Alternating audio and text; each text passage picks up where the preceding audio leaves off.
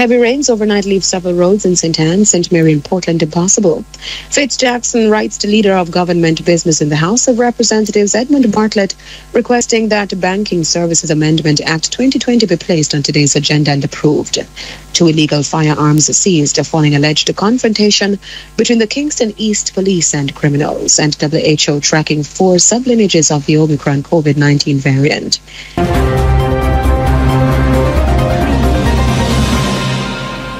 Heavy rains overnight have left several roads in St. Anne, St. Mary and Portland impassable. The National Works Agency, NWA, says flooding was reported along the Runaway Bay Crossroad in St. Anne and the Siemens Valley in the Rio Cobre Valley, Portland. And that's Rio Grande Valley in Portland.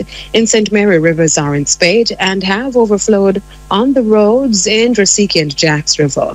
NWA Communication Manager Stephen Shaw says the water is receding in Runaway Bay.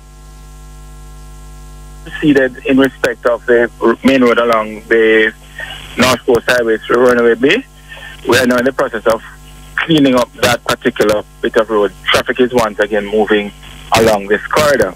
The situation in St. Mary is that we are with the floodwaters to recede as well for the roads to become impassable. Similarly, in the Rio Grande Valley in Portland, except for a fallen tree that we have along the road from Windsor Castle to Moortown, the impact really has been flooding in these areas.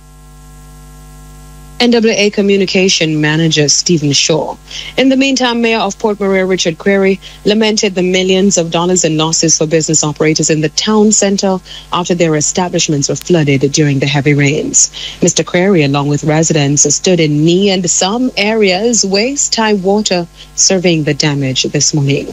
Well, we are in the town centre of Port Maria, as you can see, all the business places from probably the primary school all the way around to Main Street and Warner Street are underwater as we speak. So it is millions of dollars worth of damage. Every time this happens, my heart goes out to those business persons who would have lost millions of dollars. So it is a serious effect on the economy of Port Maria and of St. Mary's, and the recovery process is going to be a long one. Mr. Query says the drainage plan for the town should be fast-tracked. We cannot continue to allow persons to lose millions of dollars in flooding every time it happens.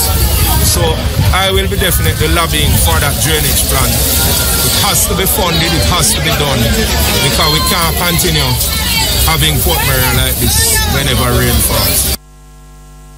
Mayor of Port Maria Richard Query. Mr. Query told Radio Jamaica News that the flooding was widespread to include areas in Islington and Rockabessa. And heavy rains that pounded Haiti for more than a day caused widespread flooding that forced nearly 2,500 families to seek a temporary shelter. Officials say the cold front that arrived Sunday hit Haiti's northern and southern regions the hardest, bringing fierce winds that uprooted trees in some communities.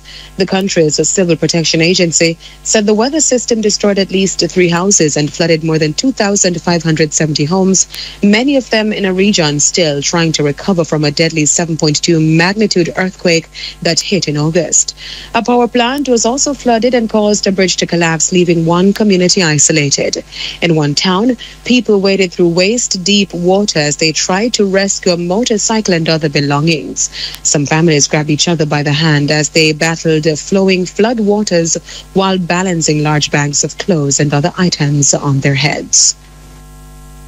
Member of Parliament for St. Catherine South Fitz Jackson has written to Leader of Government Business in the House of Representatives Edmund Bartlett, requesting that the Banking Services Amendment Act 2020 be placed on today's agenda and approved. Mr. Jackson told Radio Jamaica News that he has recommended that debate begin on the bill this afternoon. There have been diverging views on whether the government should seek to regulate banks following the fee hike announced by National Commercial Bank and Scotiabank. Professor of International Business at the University of the West Indies, Denzel Williams, says banks should do a detailed analysis of their customer base so that they charge affordable fees. On the other hand, he said customers should bear in mind that banks incur significant operational costs. 2 illegal firearms are seized following an alleged confrontation with the Kingston East police and criminals last night. The men escaped. An AK-47 rifle with 29 rounds and a Glock pistol with an extended magazine containing 12 rounds were seized. The police reported that they encountered armed men in Bulby about 11:15. The men allegedly fired on the police who responded. The men fled, leaving the weapons. The Kingston East Police Division has seized 13 illegal firearms since the start of the year.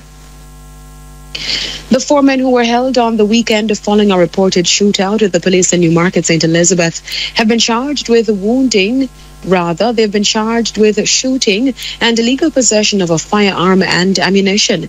Their identities are being withheld as other police divisions have an interest in them. The 4 men were accosted when the police responded to reports of suspicious-looking individuals in Newmarket. A man was fatally shot by the police during the confrontation. World Health Organization WHO Director General Dr. Tedros Ghebreyesus today disclosed that the agency is tracking 4 lineages of the Omicron COVID-19 variant of concern, including BA.2. Researchers for a Danish study yesterday reported that the BA.2 subvariant of Omicron, which has quickly taken over in Denmark, is more transmissible than the original BA.1 variant and more able to infect vaccinated people. Addressing a media briefing today, Dr. Tedros said the agency was concerned that a narrative has taken hold in some countries that because of vaccines and Omicron's low severity, preventing transmission is no longer necessary. This virus will continue to evolve, which is why we call on countries to continue testing, surveillance, and sequencing. We can't fight this virus if we don't know what it's doing. And we must continue to work to ensure all people have access to vaccines. At the same time, it's also clear that as this virus evolves, so vaccines may need to evolve. World Health Organization Director General Dr. Tedros Ghebreyesus, since Omicron was first identified just 10 weeks ago, almost 90 million cases have been reported to the WHO, more than were reported in the whole of 2020. The WHO said it is starting to see a worrying increase in deaths in most regions of the world. Sunday marked 2 years since the WHO declared a public health emergency of international concern over the spread of COVID-19. In the meantime, the World Health Organization is warning governments against lifting COVID-19 restrictions too early. WHO Emergencies Program Head Dr. Mike Ryan says leaders should not bow to public and political pressure, but look at their situations before making a decision. Responding to a question at a media briefing today, Dr. Ryan said while he understands the frustration around the world, restrictions are necessary to save lives. We need to tell our populations that we're doing it for this reason because we have taken these other measures. My greatest fear at the moment, to be quite honest, Simon, is that countries have a lemming syndrome now and they all chase to open up. And they open up on the basis that the country next door opened up. And the problem is they don't have the same situation. They don't have the same vaccine coverage. They don't have a strong health system. And I'm really fearful that while some countries have the opportunity to raise measures more than others, others may choose that because there is political pressure to do that. And that political pressure will result in people in some countries opening prematurely, and that will result in unnecessary transmission, unnecessary severe disease, and unnecessary death. WHO Emergencies Program Head Dr. Mike Ryan. And Jamaica's COVID-19 positivity rate has declined to 16.1%. 294 cases were confirmed from 2,106 samples yesterday. COVID-19 claimed 5 more lives. The death toll is now 2,663. The latest deaths occurred in Clarendon, St. Anne, St. Mary, St. Catherine, and Kingston.